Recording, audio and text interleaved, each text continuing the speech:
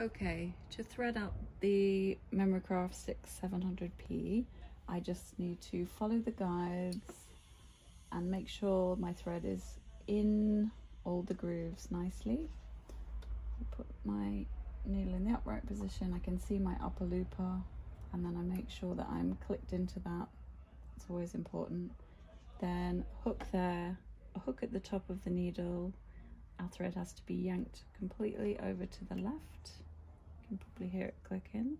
Then it goes into the little hook there that's part of the needle threader. I'm just going to chop this off a little bit. And then I just push this lever down and it's through the eye of the needle. I don't know if you can see it, but you just need to pull the thread to the back and make sure you release it from the hook that it's held up with sometimes at the back, and then it's thread. And that can just go under there, and then you're ready to go.